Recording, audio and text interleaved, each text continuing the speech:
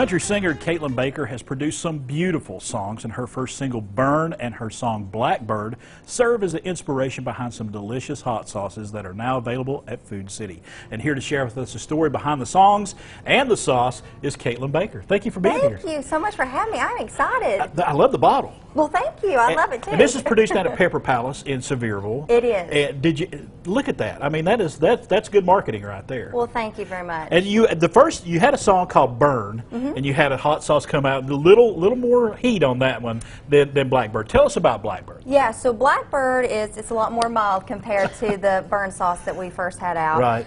This is more of a smoky sauce. It's a mild to medium in the heat scale.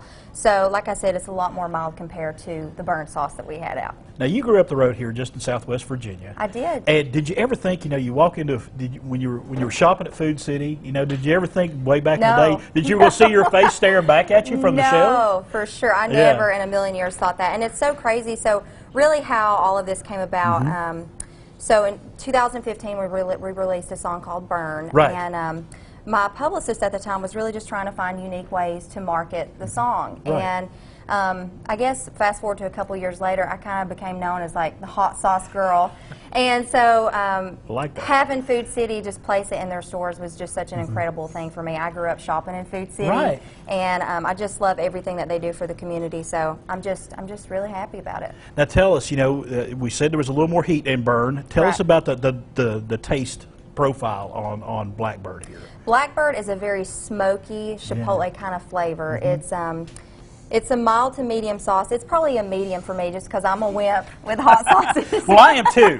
I'm going to taste this here in a moment. I'm a little bit of a wimp. Now, I have a son who'd probably just stick a straw in here and drink it. Yeah. He's all about hot sauce. So I love it on chicken. It's really great to add in with soups. Okay. It's just very versatile in its context of how you can kind of put it on food.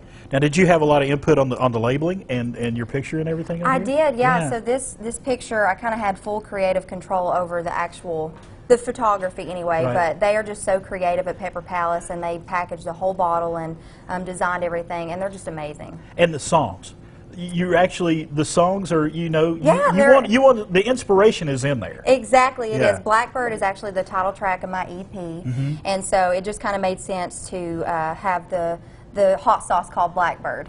And now with Food City being everywhere from Southwest Virginia all the way down to North Georgia, you're everywhere. I know. I think it's over 130 stores, if I'm not mistaken. So it's pretty amazing. All right. Well, let's give it a taste test. Yeah. Let's give it. If you'll do the honors here. Am I going to do the honors? You'll do the honors here. This is your sauce, okay? All right. I just want to give it a little taste, a little tasty taste. Here we go. Oh, it smells good. I wouldn't take the whole. Just give you a little taste. Okay. Oh, that's good. You like get that smoke. You get the smoke first of all. It's really good. And then the pepper at the back.